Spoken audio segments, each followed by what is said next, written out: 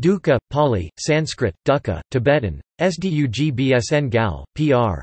Duk Ngel, is an important Buddhist concept, commonly translated as suffering, pain, unsatisfactoriness, or stress. It refers to the fundamental unsatisfactoriness and painfulness of mundane life. It is the first of the Four Noble Truths. The term is also found in scriptures of Hinduism, such as the Upanishads, in discussions of moksha, spiritual liberation. Topic: Etymology and meaning. Dukkha, Pali, Sanskrit dukkha, is a term found in ancient Indian literature, meaning anything that is uneasy, uncomfortable, unpleasant, difficult, causing pain or sadness. It is also a concept in Indian religions about the nature of life that innately includes the unpleasant, suffering, pain, sorrow, distress, grief, or misery. The term dukkha does not have a one-word English translation, and embodies diverse aspects of unpleasant human experiences. It is opposed to the word sukha, meaning happiness, comfort, or ease. The word is commonly explained as a derivation from Aryan terminology for an axle hole, referring to an axle hole which is not in the center and leads to a bumpy, uncomfortable ride. According to Winthrop Sargent, the ancient Aryans who brought the Sanskrit language to India were a nomadic, horse and cattle breeding people who travelled in horse or ox-drawn vehicles. Su and dus are prefixes indicating good or bad. The word kha, in later Sanskrit meaning sky, ether, or space, was originally the word for hole, particularly an axle hole of one of the Aryans' vehicles.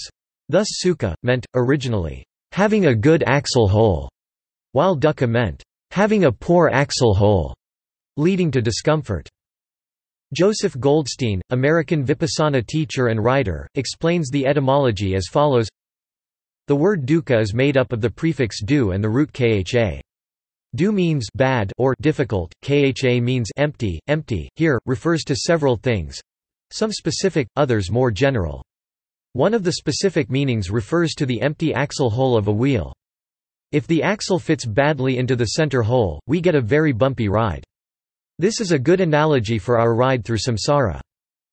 However, according to Monier Williams, the actual roots of the Pali term dukkha appear to be Sanskrit dus, bad, plus sta, stha, to stand. Regular phonological changes in the development of Sanskrit into the various Prakrits led to a shift from dus sta to dukkha. Buddhism. Contemporary translators of Buddhist texts use a variety of English words to convey the aspects of dukkha. Early Western translators of Buddhist texts before the 1970s typically translated the Pali term dukkha as suffering. Later translators have emphasized that suffering is too limited a translation for the term dukkha, and have preferred to either leave the term untranslated or to clarify that translation with terms such as anxiety, distress, frustration, unease, unsatisfactoriness, etc. Many contemporary teachers, scholars, and translators have used the term unsatisfactoriness to emphasize the subtlest aspects of dukkha. Contemporary translators have used a variety of English words to translate the term dukkha, and many translators prefer to leave the term untranslated. Within the Buddhist sutras, dukkha is divided in three categories. Dukkha, the dukkha of painful experiences. This includes the physical and mental sufferings of birth, aging, illness, dying, distress from what is not desirable. Viparinama dukkha, the dukkha of pleasant or happy experiences changing to unpleasant when the causes and conditions that produced the pleasant experiences cease. Sankhara dukkha, the dukkha of conditioned experience. This includes a basic unsatisfactoriness pervading all existence, all forms of life, because all forms of life are changing, impermanent and without any inner core or substance. On this level, the term indicates a lack of satisfaction, a sense that things never measure up to our expectations or standards. Various sutras sum up how life in this mundane world is regarded to be dukkha, starting with samsara, the ongoing process of death and rebirth itself. Birth is dukkha, aging is dukkha, illness is dukkha, death is dukkha. Sorrow, lamentation, pain, grief, and despair are dukkha. Association with the unbeloved is dukkha, separation from the loved is dukkha.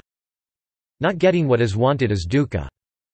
In conclusion, the 5 clinging aggregates are dukkha. Dukkha is one of the 3 marks of existence, namely dukkha, suffering, anatta, not self, anicca, impermanence.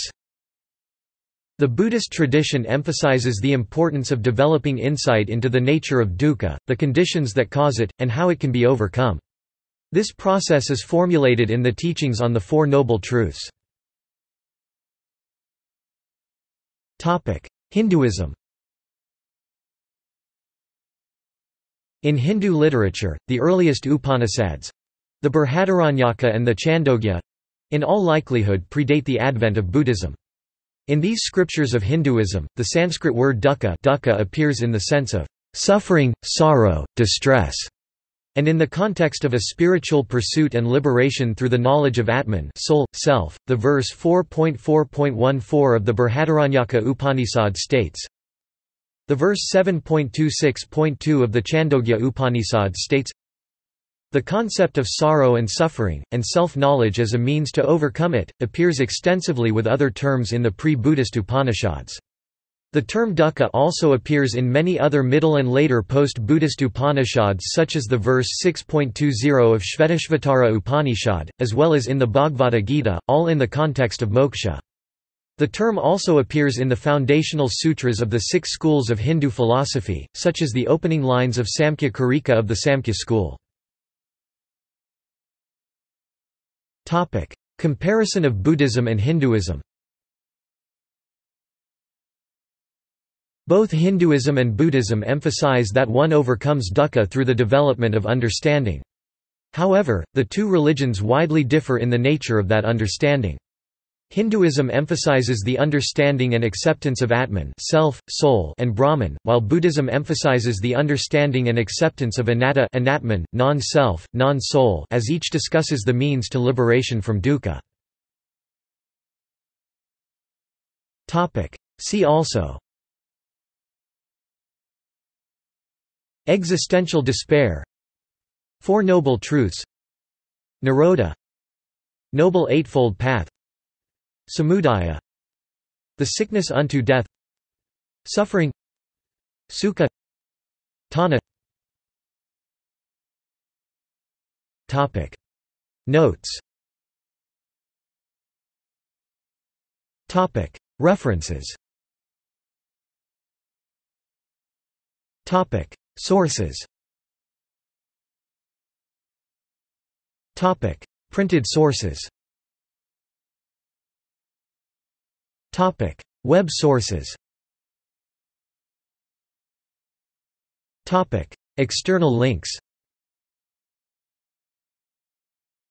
How does mindfulness transform suffering? The Nature and Origins of Dukkha, J. D. Teasdale, M. Chaskalson 2011. Explanations of Dukkha, Tilman Vetter 1998, Journal of the International Association of Buddhist Studies. What Buddha Taught, Walpola Rahula. Dukkha, edited by John T. Bullitt, Access to Insight. The Buddha's Concept of Dukkha, Kingsley Hindenia. Ku entry use guest with no password for one-time login, Digital Dictionary of Buddhism.